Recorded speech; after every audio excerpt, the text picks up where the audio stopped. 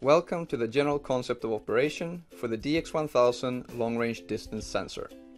The Dx1000 can be used in different industries, for example, ports and cranes, metal and steel, and traffic. The parameters of the Dx1000 can be configured with the software SOPAS ET or the touch display of the device.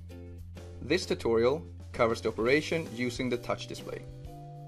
Now we want to explain the configuration and operation. This touch display is pressure sensitive.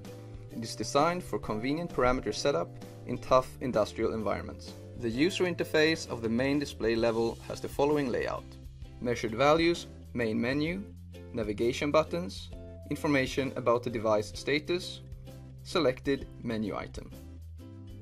Further pages of the main display level show signal level, temperature, operating hours, and object speed.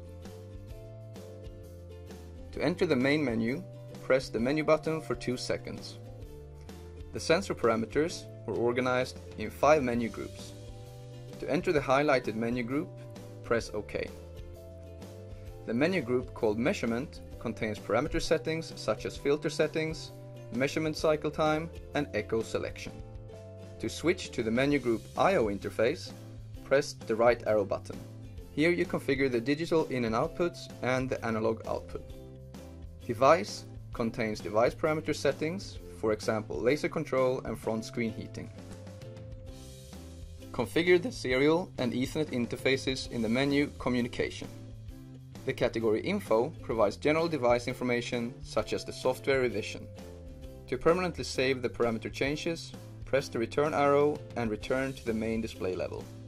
This tutorial gave you a general overview of how to easily configure the Dx1000 with its graphical touch display.